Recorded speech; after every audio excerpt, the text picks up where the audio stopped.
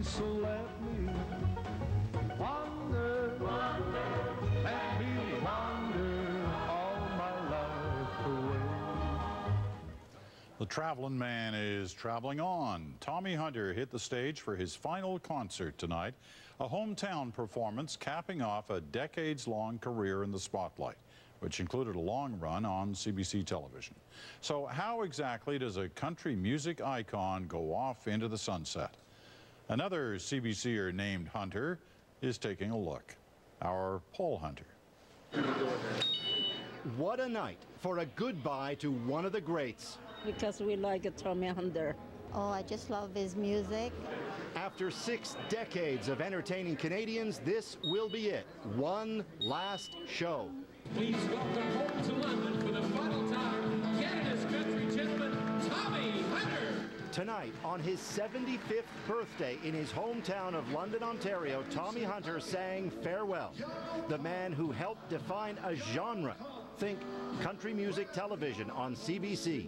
Check these shelves. This is the CBC videotape archives deep in the basement of CBC Toronto. It's massive. There are thousands of videotapes here. And of course, not all of them are of Tommy Hunter, but there is a lot of Tommy Hunter here. For example, The Tommy Hunter Show, 1974. Tommy Hunter! His show ran on CBC for 27 years. In its day, it was must-watch family viewing.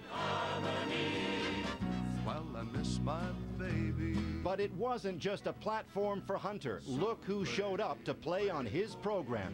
And ramble north. Johnny Cash. A young Shania Twain. And through it all, Hunter was not only proudly Canadian, so I got a job working at Eaton's. but a guy who seemed to just love doing what he was doing. It's something that I have lived and breathed since I've been a little kid. He was Canada's most prominent country music star for a long, long period of time. I don't know how long Peter Mansbridge has been doing the news, but I don't think it's that long. Back in London, look who turned out, former teen heartthrob Bobby Curtola. Tommy Hunter, well, he inspired all of us kids dreaming about being in the entertainment business. He was happening.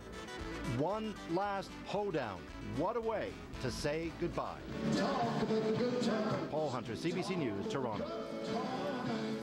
Good item, just one clip too long. The Tommy Hunter Show featured a lot of up-and-coming Canadian talent, and they didn't all end up as singers. Can you guess the identity of this future CBC personality? That's next on The National.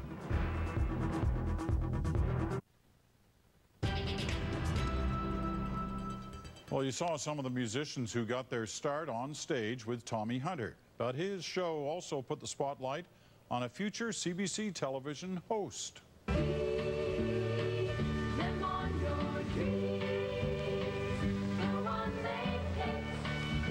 We dug into the archives and found this performance from the early 70s. That young man is none other than the co-host of CBC Marketplace, Tom Harrington.